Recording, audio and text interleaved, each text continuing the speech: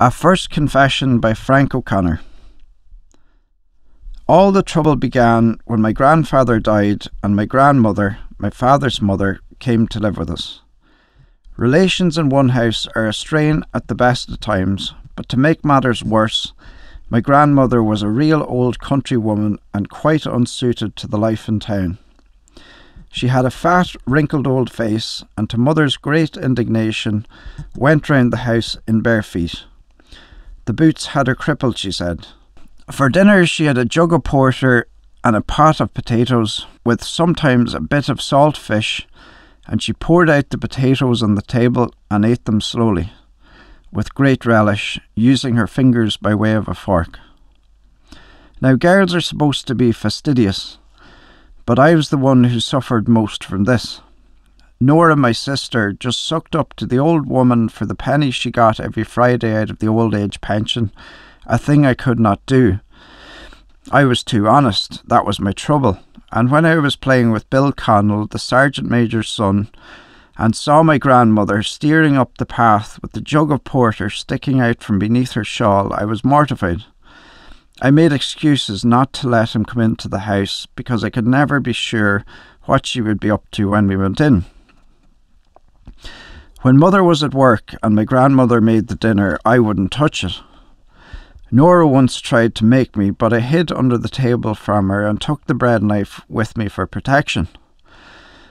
Nora let on to be very indignant. She wasn't, of course, but she knew mother saw through her, so she sided with Gran and came after me.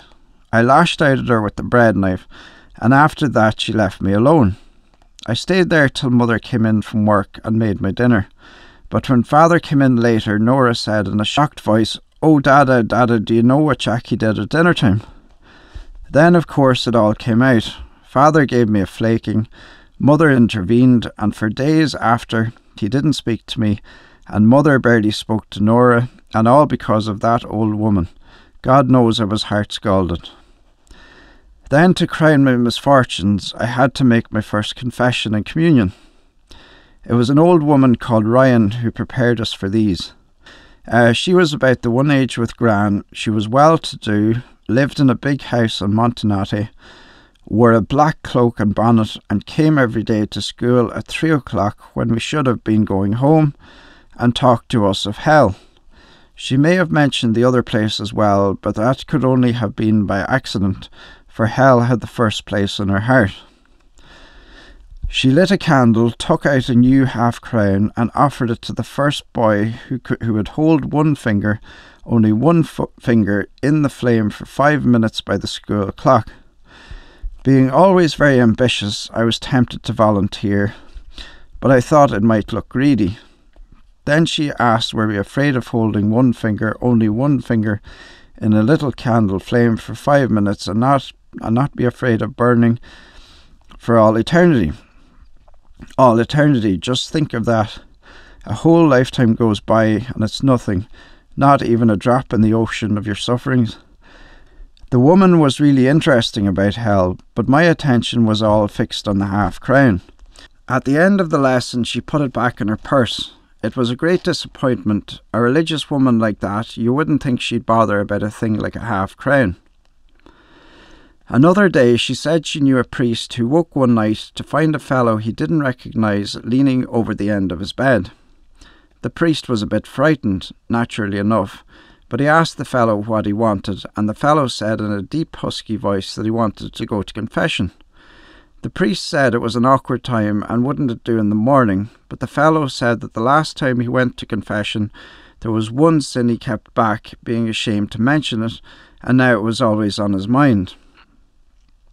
Then the priest knew it was a bad case, because the fellow was after making a bad confession and committing a mortal sin. He got up to dress, and just then the cock grew in the yard outside, and lo and behold, when the priest looked around, there was no sign of the fellow, only a smell of burning timber, and when the priest looked at his bed, didn't he see the print of 2 hands burning on it? That was because the fellow had made a bad confession. This story made a shocking impression on me. But the worst of all was when she showed us how to examine our conscience. Did we take the name of the Lord our God in vain? Did we honour our father and our mother? I asked her did this include grandmothers, and she said it did. Did we love our neighbour as ourselves? Did we covet our neighbour's goods? I thought of the way I felt about the penny that Nora got every Friday. I decided that, between one thing and another, I must have broken the whole 10 Commandments, all on account of that old woman. And so far as I could see, so long as she remained in the house, I had no hope of ever doing anything else. I was scared to death of confession. The day the whole class went, I let on to have a toothache, hoping my absence wouldn't be noticed. But at 3 o'clock, just as I was feeling safe, along comes a chap with a message from Mrs. Ryan that I was to go to confession myself on Saturday and be at the chapel for communion with the rest. To make it worse, Mother couldn't come with me and sent Nora instead. Now that girl had ways of tormenting me that Mother never knew about. She held my hand as we went down the hill, smiling sadly and saying how sorry she was for me, as if she were bringing me to hospital for an operation. "Oh, God help us," she moaned, "isn't it a terrible pity you weren't a good boy? Oh, Jackie, my heart bleeds for you. How will you ever think of all your sins? Don't forget you have to tell him about the time you kicked Gran on the shin." "Let me go," I said, trying to drag myself free of her. "I don't want to go to confession at all." "But sure, you'll have to go to confession, Jackie," she replied in the same regretful tone. "Sure, if you didn't, the parish priest would be up to the house looking for you. 'Tisn't God knows that I'm not sorry for you. Do you remember the time you tried to kill me with the bread knife under the table? And the language you used to me? I don't know what he'd do with you at all, Jackie. He might have to send you up to the bishop." I remember thinking bitterly that she didn't know the half of what I had to tell if I told it. I knew I couldn't tell it, and understood perfectly well why the fellow in Mrs. Ryan's story made a bad confession. It seemed to me a great shame that people wouldn't stop criticising him. I remember that steep hill down to the church and the sunlit hillsides beyond the valley of the river, which I saw in the gaps between the houses like Adam's last glimpse of paradise. Then, when she had manoeuvred me down the long flight of steps to the chapel yard, Nora suddenly changed her tone. She became the raging, malicious devil she was. "There you are," she said with a yelp of triumph, hurling me through the church door. "And I hope he'll give you the penitential psalms, you dirty little caffler."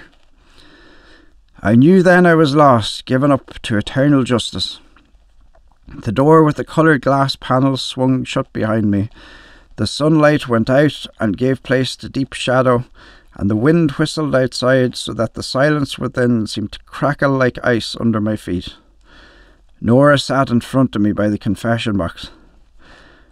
There were a couple of old women ahead of her, and then a miserable-looking poor devil came in and wedged me in at the other side so that I couldn't escape even if I had the courage.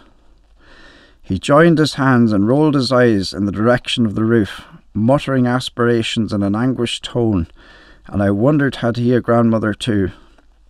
Only a grandmother could account for a fellow behaving in that heartbroken way, but he was better off than I, for he at last could go and confess his sins, while I would make a bad confession and then die in the night and be continually coming back and burning people's furniture. Nora's turn came, and I heard the sound of something slamming, and then her voice as if butter wouldn't melt her mouth, and then another slam, and out she came. God, the hypocrisy of women. Her eyes were lowered, her head was bowed, and her hands were joined very low down on her stomach, and she walked up to the side altar looking like a saint. You never saw such an exhibition of devotion, and I remembered the devilish malice with which she tormented me all the way from our door, and wondered were all religious people like that really. It was my turn now. With the fear of damnation in my soul, I went in, and the confessional door closed itself behind me. It was pitch dark, and I couldn't see priest or anything else. Then I really began to be frightened. In the darkness, it was a matter between God and me, and he had all the odds. He knew what my intentions were before I even started. I had no chance. All I had ever been told about confession got mixed up in my mind, and I knelt down to one wall and said, "Bless me, Father, for I have sinned. This is my first confession." I waited for a few minutes, but nothing happened, so I tried on the other wall. Nothing happened there either. He had me spotted all right. It must have been then that I noticed the shelf about one height with my head. It was really a place for grown-ups people to rest their elbows, but in my distracted state I thought it was probably the place you were supposed to kneel. Of course it was on the high side and not very deep, but I was always good at climbing and managed to get up all right. Staying up was the trouble. There was a room only for my knees and nothing you could get a grip on but a wooden moulding above it. I held on to the moulding and repeated the words a little louder, and this time something happened all right. A slide was slammed back, a little light entered the box, and a man's voice said, "Who's there?" "'Tis me, father," I said, for fear he might see me and go away again. I couldn't see him at all. The place the voice came from was from under the moulding, about level with my knees. So I took a good grip of the moulding and swung myself down till I saw the astonished face of a young priest looking up at me. He had put his head on one side to see me, and I had put mine on one side to see him, so we were more or less talking to one another upside down. It struck me as a queer way of hearing confessions, but I didn't feel it my place to criticise. "Bless me, father, for I have sinned. This is my first confession," I rattled off in one breath, and swung myself down the leash shade more to make it easier for him. "What are you doing up there?" he shouted in an angry voice, and the strain the politeness was putting on my hold of the moulding, and the shock of being addressed in such an uncivil tone, were too much for me. I lost my grip, tumbled and hit the floor in a merciful wallop, before I found myself flat on my back in the middle of the aisle. The people who had been waiting stood up with their mouths open. The priest opened the door of the middle box and came out, pushing his beretta back from his forehead. He looked something terrible. Then Nora came scampering down the aisle. "Oh, you dirty little caffler," she said. "I might have known you'd do it.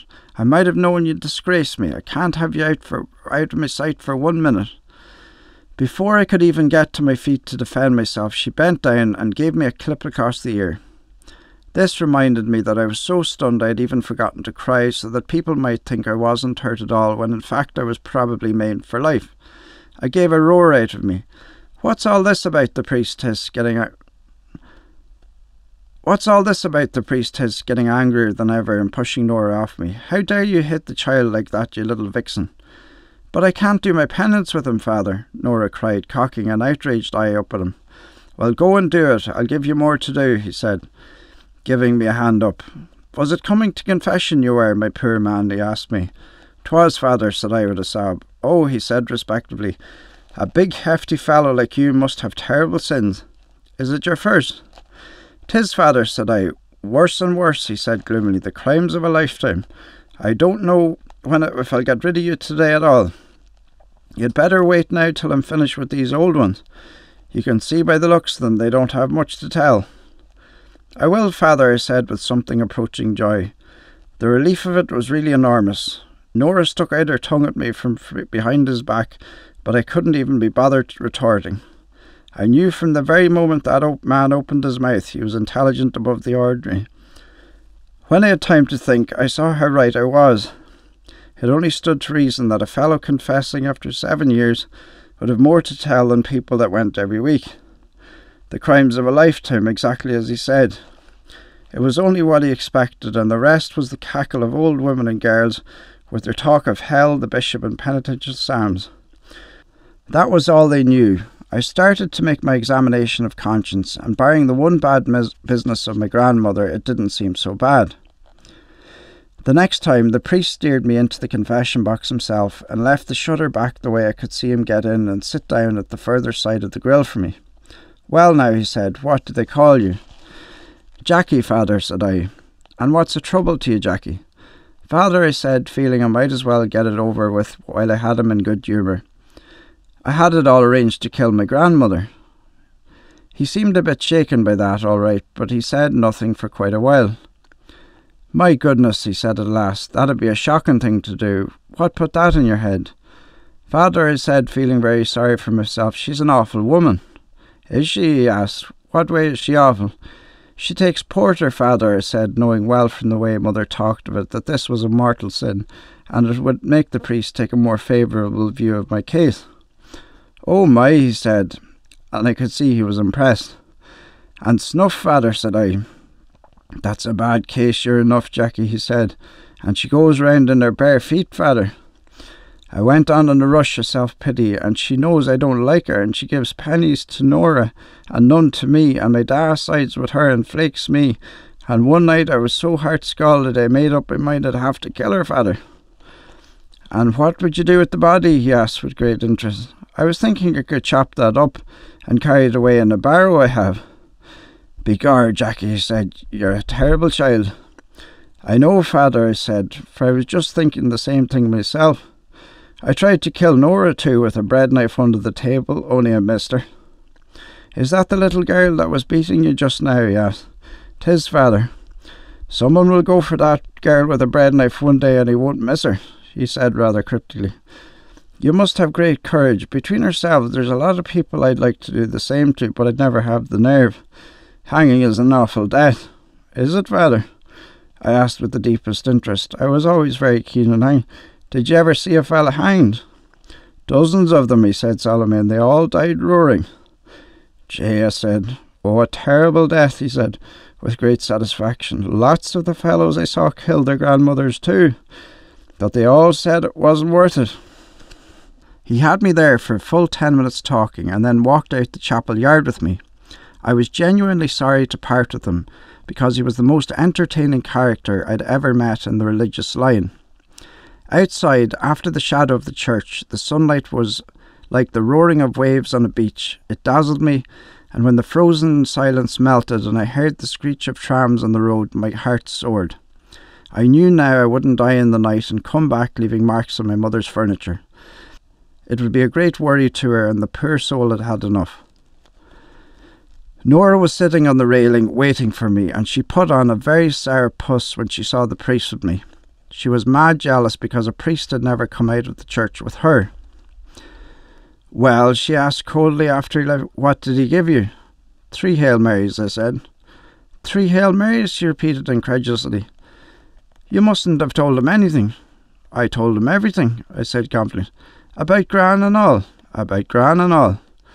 All she wanted was to be able to go home and say I'd made a bad confession. Did you tell him you went for me with the bread knife? She asked with a frown.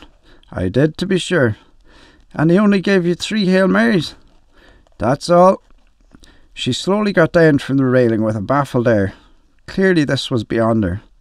As we mounted the steps back to the main road, she looked at me suspiciously. What are you sucking? She asked. Bullseyes. Was it the priest gave them to you? 'Twas. Lord God, she wailed bitterly. Some people have all the luck. 'Tis no advantage to anybody trying to be good. I might just as well be a sinner like you.